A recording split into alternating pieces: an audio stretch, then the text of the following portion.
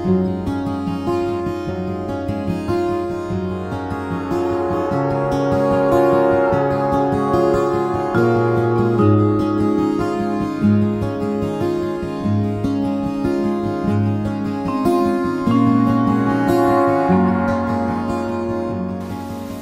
a mom has really brought my practice to the heart and the core of what is important. You know, having a family, raising a family, there's a lot of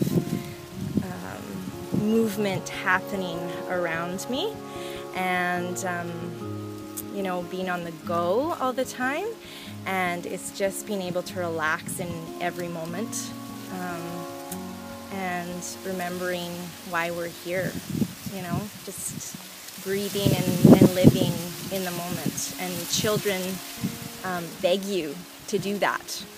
It reminds me to be patient and to be loving and to be empathetic, not only towards my children, but towards myself.